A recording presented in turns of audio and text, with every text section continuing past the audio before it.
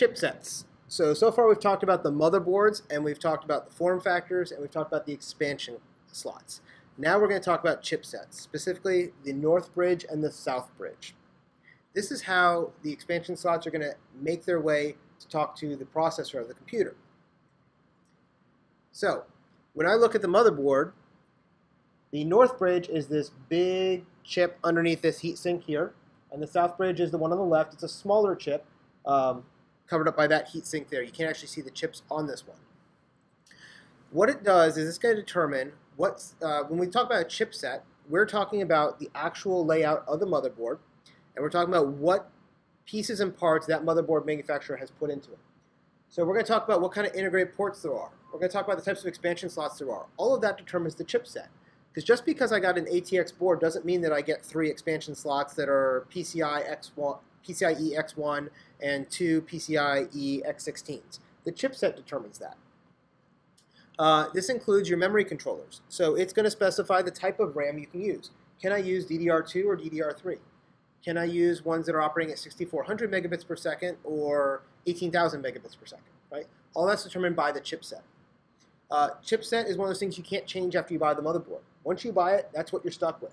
I can change out a graphics card, but I can't change out a chipset.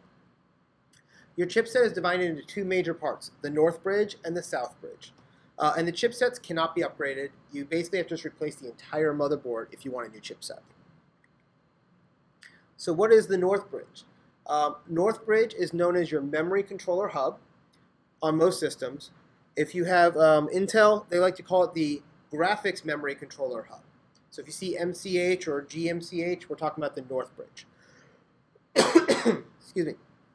And what it's going to do for you is it is going to connect your CPU with the high-speed portions of your computer. That's your RAM, your memory, your AGP or PCIe X16 graphics cards, and any other high-speed components like that. So if we can see here in my, my picture, you can see the north part here, we have this processor, and it is talking in the Northbridge with all of the high-speed components. The Southbridge, on the other hand, is going to talk with all of our slower components that we're going to talk about right now. And what the Southbridge is going to do is also known as the input-output controller hub. It's what's going to talk with things that are slower, like hard drives, like your CD drives, your floppy drives, your keyboard and your mouse. Your USB ports are considered slow. Your X1 and your X4 PCIe cards are slow, relatively. Your CMOS, which is part of the BIOS. Your port clusters. All of this input-output stuff is what's going to be talked to through the Southbridge. So Northbridge, very fast, memory, processor, and graphics. Southbridge, pretty much everything else on your computer. Okay? And when you want to talk to something, what ends up happening is your Southbridge actually connects through your Northbridge.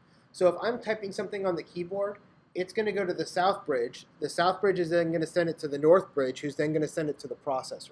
Okay? And the reason it does this is if you think about it, your processor is going, say, 3 gigahertz, right? Which is like 3 billion times every second. Really, really fast, right? Can I type at 3 billion cycles per second? I'm a pretty fast keyboardist, but I'm not that fast, right? So what ends up happening is I send it, and the Southbridge is going to kind of buffer that and get a bunch of stuff together and then send it up to the Northbridge. The Northbridge is going to combine that with the stuff it's using and then send it up to the processor. And by doing this, we can make maximum efficiency of the processor by letting it operate at the speeds it wants to operate at, 3 gigahertz. Well, everything else is operating in the megahertz range, right? And so we bundle this stuff up, and then we can all go together.